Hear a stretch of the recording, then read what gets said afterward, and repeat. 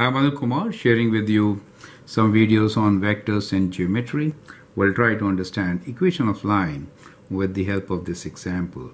The equation here is, write vector equation of the line whose Cartesian equations are x minus 1 over minus 3 equals to y minus 2 over 12 z equals to 5, and hence show that it is parallel to the line containing the points 5, 7, 9 and 4, 11, 9.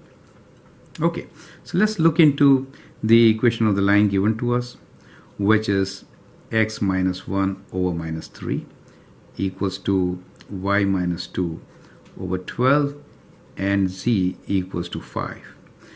Now, the standard form normally is kind of like this: x minus x1 over, let's say, a equals to y minus y1 over b equals to z minus z1 over c, where a point P is defined by x1, y1, z1, right?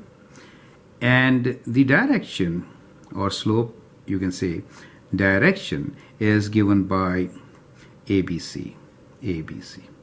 However, if c is 0, you cannot divide by anything, so you write like this: c0 means no change in z, so z is constant. Is it okay? So if nothing is there in the denominator, it doesn't make it 1, it makes it 0. Is that okay? So for the given situation, what we can say is we have a point P which is 1, 2 and 5. Is it okay? So that's the coordinate of a point. And what we also have is the direction, and the direction here is minus 3, 12 and 0. Is it okay?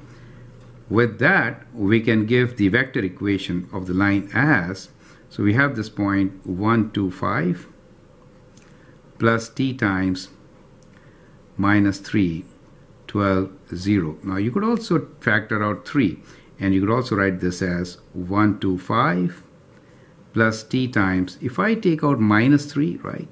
If I take out minus 3, I get 1. This becomes minus 4, right? And 0. Is it okay?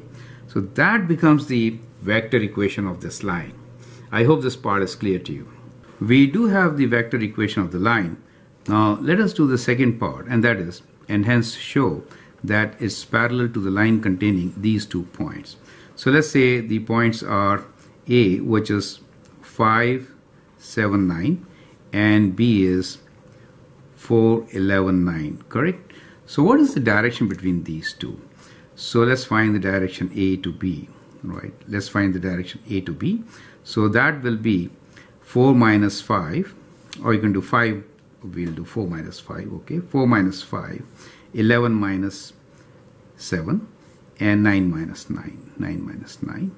So that gives you as equal to minus 1, 4 minus 5 is 4, and that gives you 0.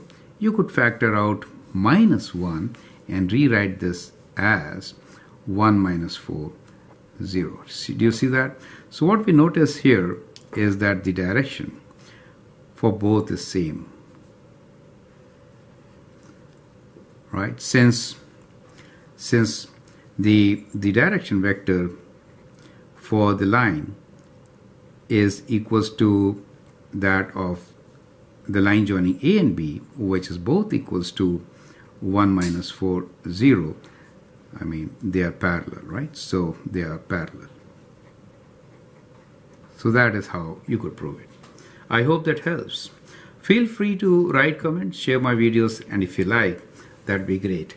Thank you and all the best.